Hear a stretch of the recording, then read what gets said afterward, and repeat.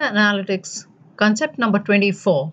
Let's see how does the data node function and what is fault tolerance for the data node. Data node functioning works with reference with as data node stores data in the files in its local file system whenever it receives a heartbeat from the name node and gives and sends back a block report ready to accept the data. Data node has no knowledge about the HDFS file system, but yes, it still receives a heartbeat from name node. It stores each block of HDFS data in a separate file. Data node does not create all files in the same directory. It separates it on different blocks and different racks. It uses a heuristics to determine optimal number of files per directory and creates directories appropriately so that it is easy to extract the data from these files and directories. When the file system starts up, it generates a list of all the HDFS blocks and sends this report to name node, which is known as a block report, that it is ready to accept the data. And once the name node exits the safe mode, then these blocks are written in the data node and a block report is sent to the name node.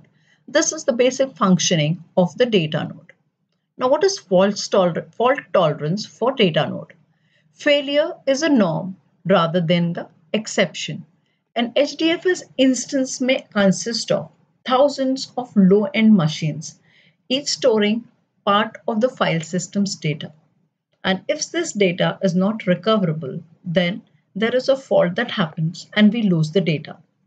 Since we have huge number of components and that each component has not trivial probability of failure, means that there is always some component that is non-functional. So any of the data block, when it does not send the block report and the heartbeat dies, that means it is not ready to accept the data from the name node.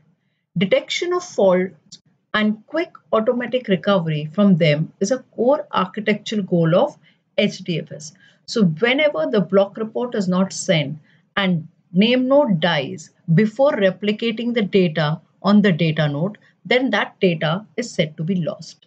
So the block report has to be sent fast from the data node so that name node can replicate the data on different racks for easy recovery. Thank you.